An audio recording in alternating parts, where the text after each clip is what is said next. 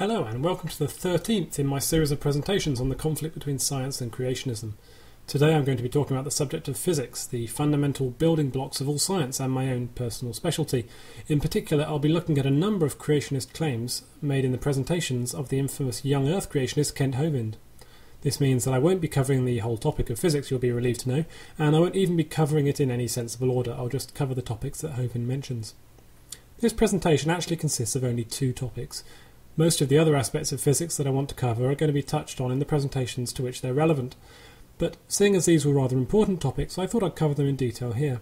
So though there are only two slides, I'll spend a while explaining each one in detail.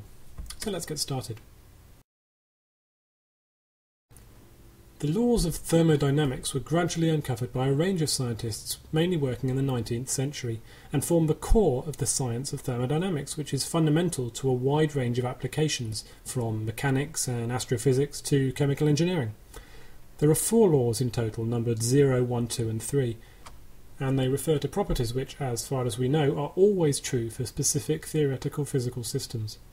Of course, in real life, there are often extra complexities, which mean that the results don't precisely line up with the theoretically pure models. The 4 laws are precisely defined in terms of specific physical systems and mathematical models, but those precise definitions are often skipped over by con artists who want to hijack these laws for their own purposes. For example, those who are trying to sell perpetual motion machines. The most heavily abused law of all is the second law, which is actually one of the most difficult to define or to understand, but I'll have a go. The second law of thermodynamics is usually quoted in the words of 19th century German scientist Rudolf Clausius. No process is possible whose sole result is the transfer of heat from a body of lower temperature to a body of higher temperature. In other words, heat doesn't spontaneously flow from cold regions to hotter regions, but the other way around.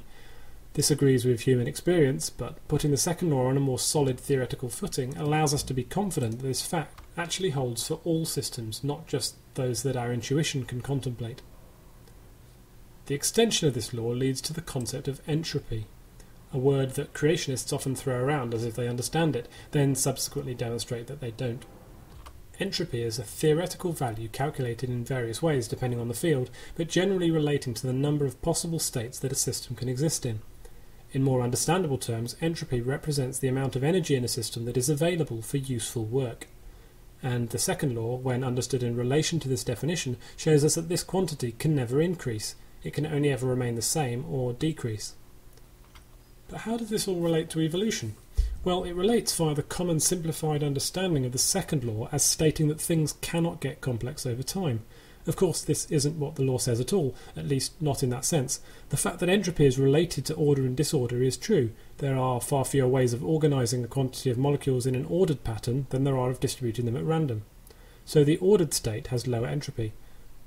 The second law tells us that in isolated systems, entropy never decreases and can only remain level or increase. So in a sense, what the second law says is that things always tend towards disorder.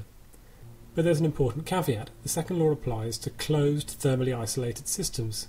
That is, it applies only to systems in which no energy enters or leaves, and the Earth is most definitely not a closed system. It gains heat all the time from the Sun and loses it to space through radiation.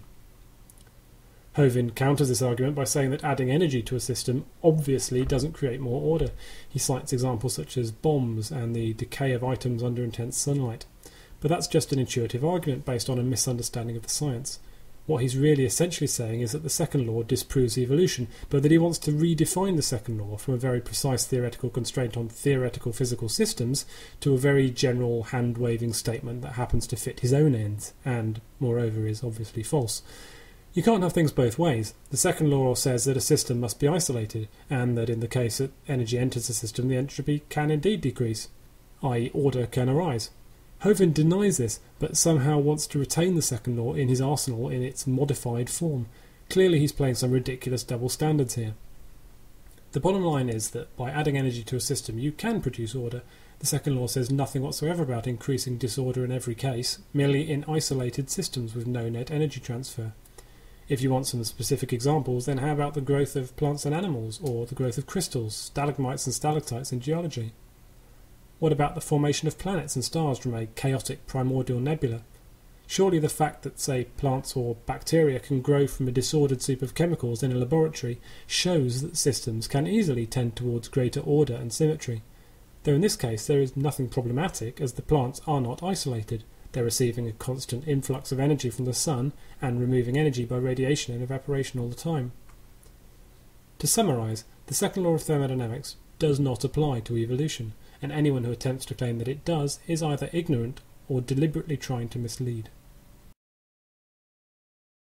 The constancy of atomic decay rates is an assumption underpinning some radiometric dating methods. We have many ways of measuring the decay rate, and we understand very well the processes which cause unstable atoms to decay, which means that we can have a very high confidence that decay rates are extremely stable today, and are likely to have been so in the past. But just how confident can we be, and how much does that matter? Atomic decay happens when some unstable atomic nuclei spontaneously emit radioactive particles. The cause of this effect is a subatomic process known as quantum tunneling, which can be understood by studying the strong molecular force that holds atoms together. Atomic decay rates are reliant on only a few simple constants, and those are believed to have been constant over extremely long timescales, probably for the entire history of the universe. In fact, the implication of these constants having changed much is so important that if they had changed, it would have been very easily measurable. Also, it's worth mentioning that creationists complain bitterly about how atomic decay rates may have changed considerably over the history of the universe, and then proudly state that the constants of the universe are so finely tuned that they're evidence for intelligent design. Again, they need to make up their minds. Either the constants of the universe are exquisitely tuned to specific values to a microscopic degree of precision, or else they're free to vary hugely over time. Which one do they want? Because they can't have both. Incidentally, they need to have both, or else their theory falls apart, but that's the least of their problems. So can atomic decay rates actually vary? Well, they certainly never have been observed to vary, except in a few pathological conditions. There are some atomic decay reactions that happen to be susceptible, for example, to specific chemical environments or intense magnetic fields. But there's only a few like this, and they only apply to specific decay types that we're aware of and can measure.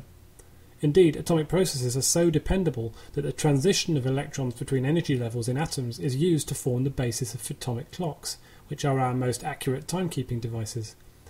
The International System of Units, or SI, has defined the second as the duration of 9,192,631,770 cycles of radiation corresponding to the transition between two energy levels of the cesium-133 atom. Measurements of decay rates in controlled conditions, as well as measurements of astronomical events such as distant supernovae, demonstrate that decay rates have been extremely stable over large distances in time and space. In general, it's assumed, based on copious evidence, that decay rates are necessarily extremely stable and unaffected by external processes. Certainly they are not affected by the kinds of temperatures and pressures that can be found within the Earth, because we're able to simulate these scenarios in laboratories and check. Finally, what sort of discrepancy would we be looking for if we wanted to explain the old age of the Earth by saying that the decay rates had changed? Well, we would need decay rates to have averaged, over the history of the Earth, roughly 1,000,000 times higher than is currently observed. Leaving aside the fact that we're not aware of any mechanism that could change the decay rates by any measurable quantity, let alone 6 orders of magnitude, there are other more clear-cut problems with this hypothesis. If the decay rate increases, then so does the energy released by nuclear fission reactions, such as those within the Earth's core. If decay rates changed by such a large amount, then the Earth would have completely cooked itself a long time ago. Please also see my earlier presentation on radiometric dating for more information on how this technique works and how it shows that the Earth is very old indeed. Well, that's all for now. As ever, there's loads more information on my website at frame.net, where you can also find a transcript of this talk and all the following ones and all the previous ones, and you can keep up to date with my blog, as well as learning about some of my other work.